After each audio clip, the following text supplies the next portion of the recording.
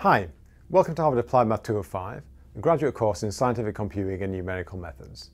I'm Chris Rycroft, and in this video we're going to look at linear least squares problems.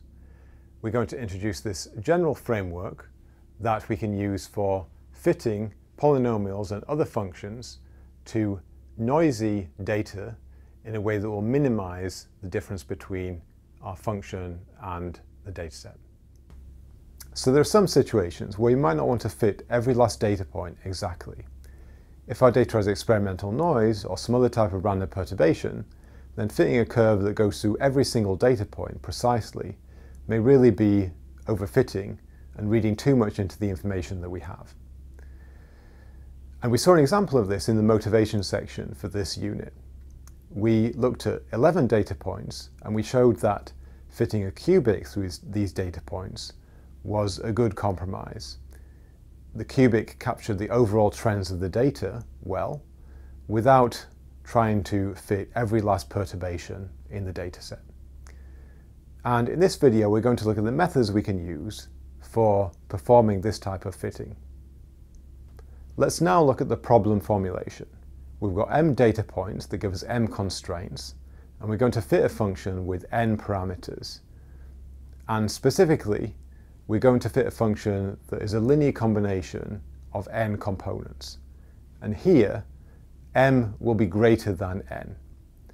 So in our previous example, we had m equal 11 data points, and we were fitting a cubic with n equal 4 unknown parameters. So in terms of linear algebra, this is an overdetermined system.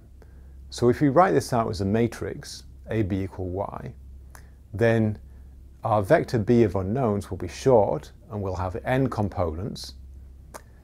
Our vector y will have our data points and we'll have m components and be long. And our matrix A here will be rectangular of size m by n. And this will lead to a rectangular matrix system where we have this kind of tall, thin matrix. And because now there are more constraints than unknown parameters, in general, this is not a system that we can solve exactly. Since we can't solve this exactly in general, we're going to take an alternative approach of minimizing the residual that we'll define as r as a function of b is equal to y minus ab. And a very effective approach for doing this is the method of least squares. And specifically, we're going to find the parameters b that minimize the Euclidean norm of r of b. And as we'll see, minimizing the Euclidean norm is a particularly good choice because our objective here is differentiable. And that means that we can use many techniques from calculus in order to solve this problem. So our goal here is to minimize the Euclidean norm of r, and we can write this out as the square root of the sum of components of r squared. And we'll first note that minimizing the Euclidean norm is actually equivalent to minimizing the Euclidean norm squared. And if we work with the Euclidean norm squared, that allows us to remove this square root, and it gives us a function that is easier to work with and differentiate. And we'll therefore introduce phi of b, which is just equal to this Euclidean norm squared. And if we now look at the calculation of phi of b, we can write that out as just r transpose r, and we can expand that as y minus ab all transpose times y minus ab. And we can then multiply out the components, and that gives us y transpose y minus y transpose ab minus b transpose a transpose y plus b transpose a transpose ab.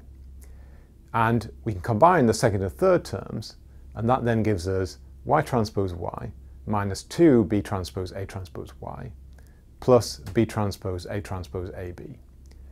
And the reason we can combine the second and third terms is that all of the terms in this equation are actually scalars. And we'll note that the transpose of a scalar is actually the same thing. And we can actually see here that the second and third terms in this equation are actually transposes of one another, and we can therefore combine them into two copies of the same term. So we'll know here that phi is a quadratic function, and by construction it's non-negative, and therefore it definitely has a minimum. The minimum might not be unique, but we definitely know there's at least one. So to find the minimum of phi, we'll differentiate it with respect to b, and then we'll search for a point where the derivative vanishes. And we've got two terms to look at here, and we'll consider them in sequence. And first we'll look at the term b transpose a transpose y. And we'll differentiate this with respect to b. And we'll simplify this, and we can see that this is just the same as differentiating b transpose c, where c in this case will be a transpose y. And b transpose c, if we write it out in component form, that's just equal to the sum from I equal 1 to n of bi multiplied by ci. And if we now apply a partial derivative to this, d by dbj, then the only term that we'll get from this is the corresponding term bj multiplied by cj. And therefore, this partial derivative will just give us cj. And so, therefore, the gradient of b transpose c would just be equal to c. And hence, for the term that we're interested in, the gradient of b transpose a transpose y, that will just be equal to a transpose y. So let's now look at the second term. And we're interested in calculating the gradient of b transpose a transpose ab. And we'll note here that a transpose a is a symmetric matrix that we can write as capital M. And we'll write the components of capital M as little m with subscripts. And to proceed, we'll rewrite our form b transpose mb in a slightly different way. We'll write this as b transpose times the sum from j equal 1 to n of the jth column of m multiplied by the corresponding component bj. And to represent the jth column of m, we'll use the notation of m colon comma j. And here the colon is used to signify that the row index can run over the entire range. And this notation is used quite widely and is also similar to how columns are represented in MATLAB and Python when looking at matrices. Let's now look at differentiating this expression with respect to a component bk. So we'll look at taking partial d by dbk of b transpose mb. And so here there are two dependencies of b in this expression, and so we'll apply the product rule. And so first let's look at differentiating the b transpose. So if we differentiate this with respect to bk, then we'll just pick out the bk term in this expression, and we'll therefore get the kth unit vector that we can write as ek transpose. If we look now at the second term, then when we do our d by dbk, then the only term in the sum that will contribute is the corresponding bk term. And therefore, the second term will become b transpose times the kth column of m. So now let's proceed and let's look at the action of our unit vector ek multiplied into the sum. And so what will happen is that that unit vector, when multiplied against a column of m, will just pick out the contributions in the kth row. And so we can rewrite this then as the sum from j equal 1 to n of m of k comma j multiplied by bj.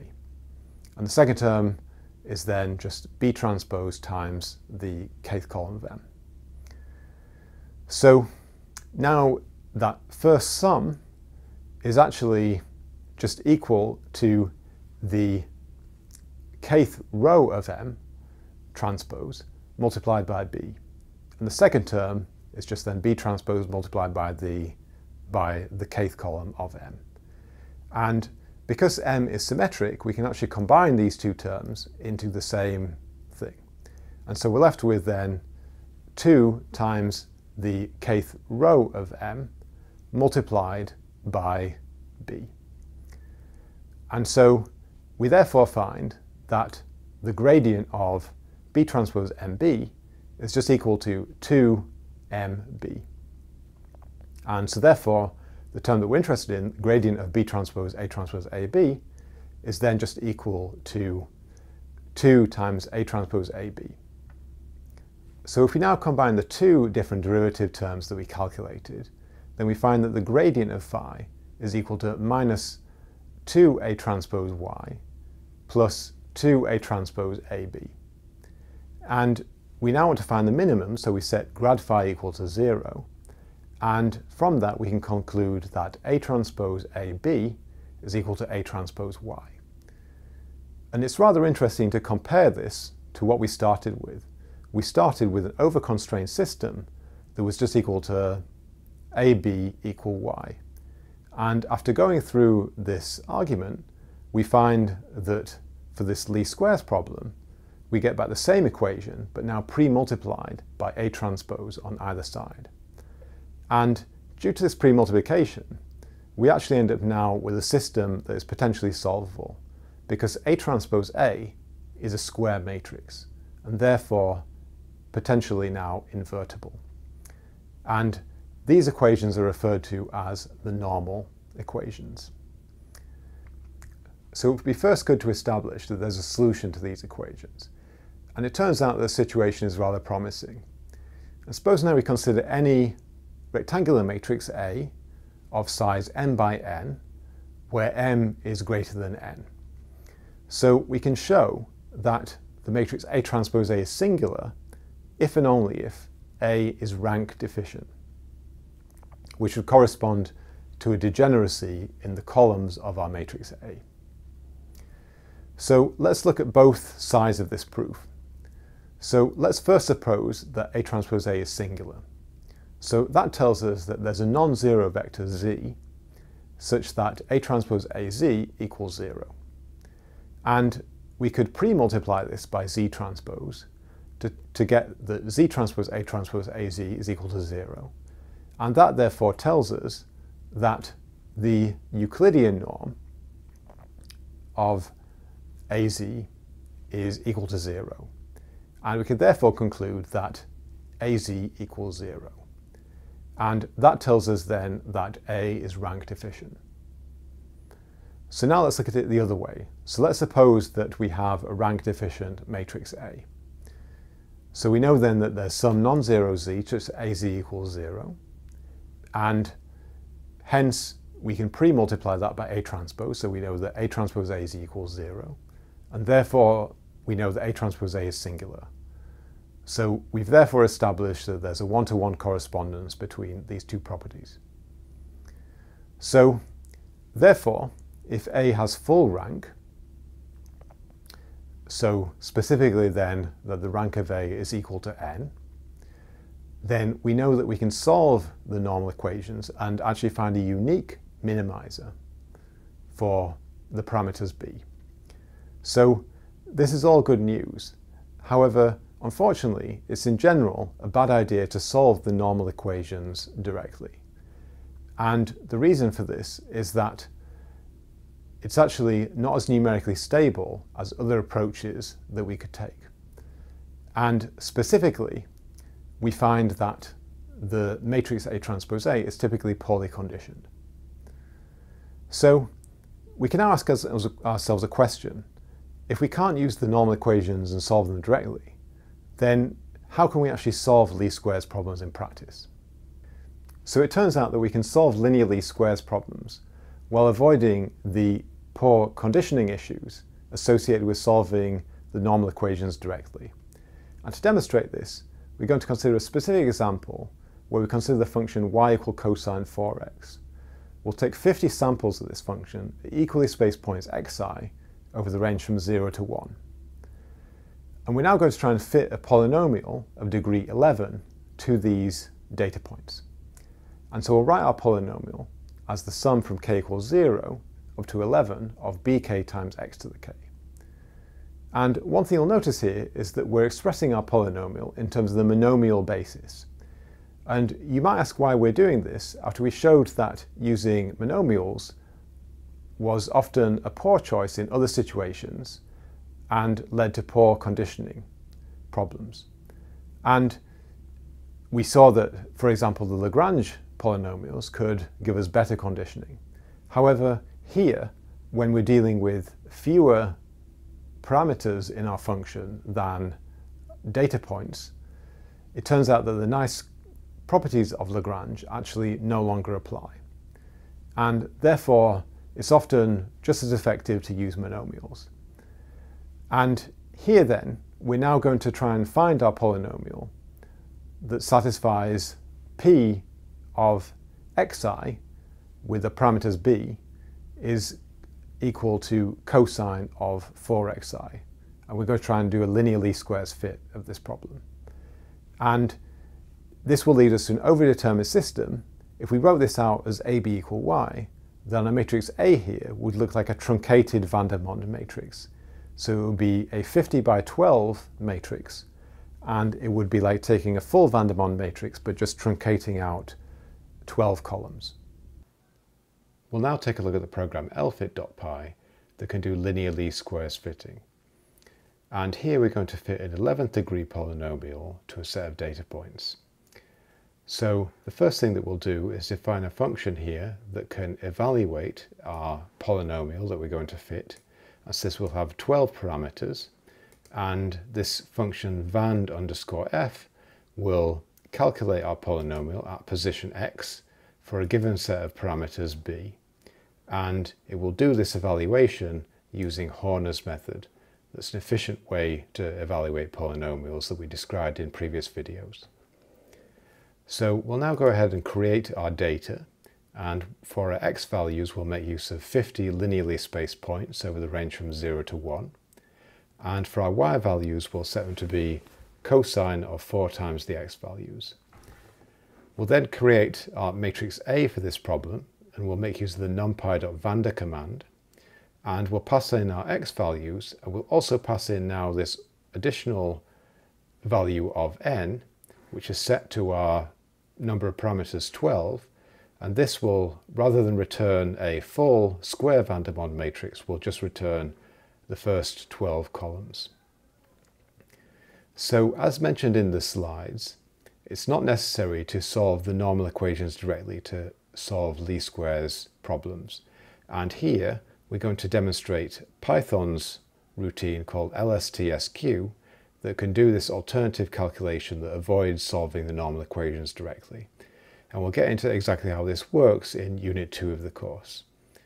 And this function takes in a matrix A here, our rectangular matrix, and also our data values y. There's currently an optional argument that is required to avoid a warning in the most recent version of NumPy, and this sets the behavior for how this function detects singular values of the matrix. So the lstsq function actually returns several different results, and the 0th one sets the parameters that we are looking for here. So here we'll just use this 0th return value and ignore the rest.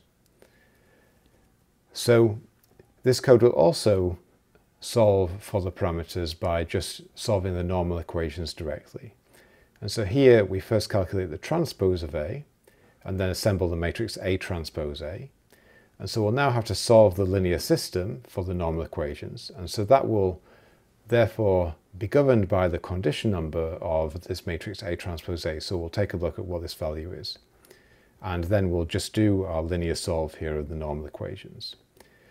So we'll also look at the difference between the parameters that were found using the two methods, and we'll then plot the results by introducing a fine grid over the interval from 0 to 1 and evaluating our two fitted polynomials.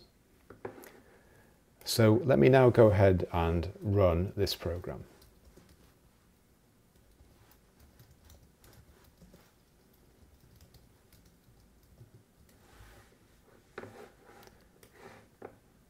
And so we see here that both routines, the lstsq function and the normal equation direct solve, fit the data points extremely accurately. and the two curves are so accurate that they just lie right on top of one another, and we can't really see any difference. But we can actually see, if we look at the output of the program, that the condition number of A transpose A for this particular problem is very large, actually on a scale of 1 over machine precision. And we would therefore expect that even though we can get small residuals, our actual fitted parameters might vary considerably. And we actually see that the difference between the two approaches has some considerable deviations on the scale sometimes of 0.1. And so while both the polynomials fit the data points very well, we actually find that these two routines have returned different values. And we can actually see this in more detail if we now rerun this program, but we make use of a larger interval for plotting the polynomials. So here we'll look over the interval from -1.5 to 2.5, and we'll rerun this program.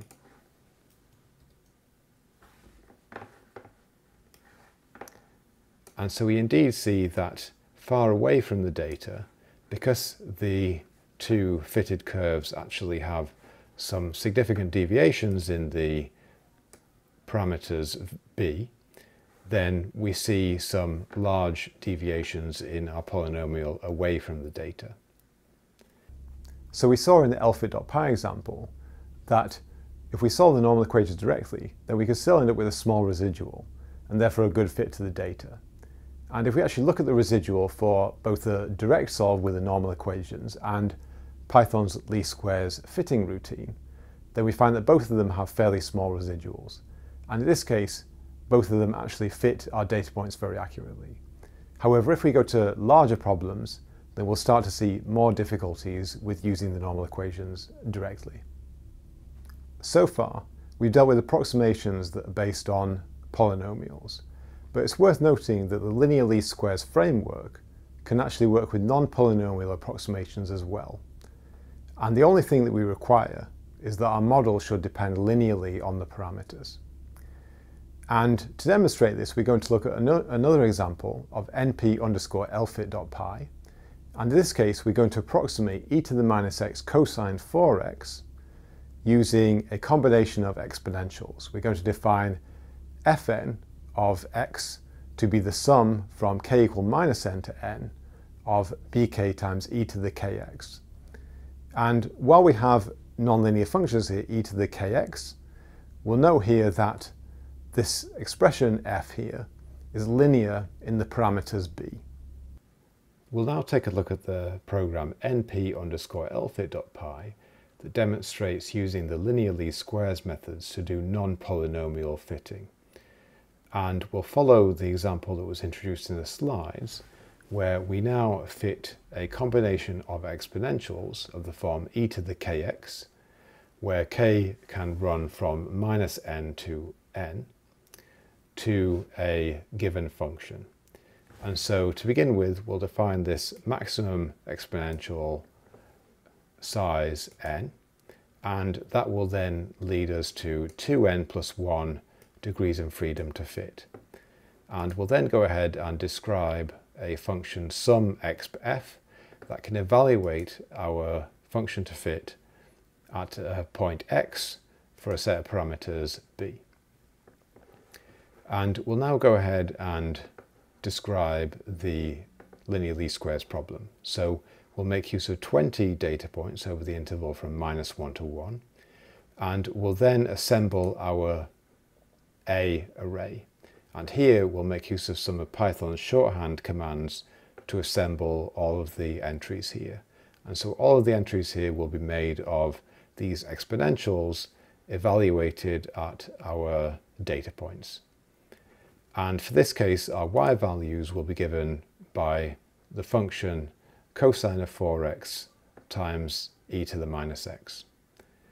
So now that we've specified x, a, and y, we'll go ahead and call the lstsq function to find the set of parameters b. And we'll look at how well our fitted function matches the data by looking at the scaled value of the norm of the residual.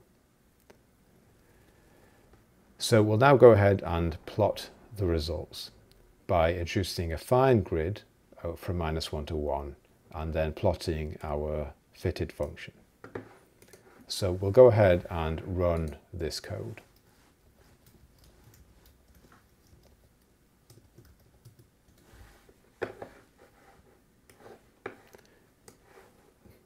And so here, when we're making use of n = 1 and 3 degrees of freedom, we see that the curve that we fit, while it captures some trends in the data, does not do a pretty good job at really capturing everything that we see.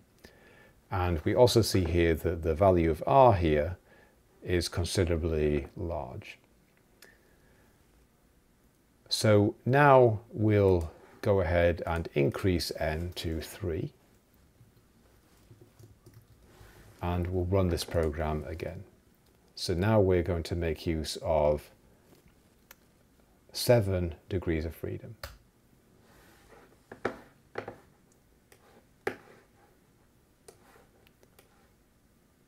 And we now see that the fit is considerably improved, although there are some small deviations that we see towards the ends of the interval. And our scaled residual here is on the scale of 10 to the -3.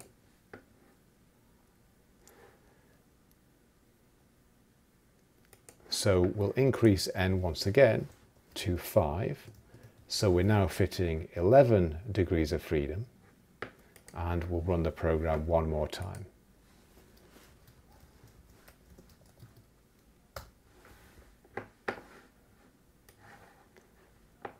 And now our fitted curve is near indistinguishable from our data points. And that's also reflected in our scaled norm value of 7 times 10 to the -6. So let's now revisit the normal equations. We have A transpose AB is equal to A transpose Y. And if we were to solve this system and find B, then we could apply the matrix inverse of A transpose A, and we would find then that B is equal to A transpose A inverse times A transpose Y. And this motivates a new definition called the pseudo-inverse that we denote as A superscript plus. And this will be true for rectangular matrices with m rows and n columns. And here we're looking specifically at a case when m will be greater than n. And so we'll define then our pseudo-inverse to be A transpose A inverse times A transpose. And that's specifically what we would need to find B in terms of y. So B would be given by the pseudo-inverse multiplied by y. And the key idea here is that the pseudo-inverse actually generalizes the idea of a regular inverse.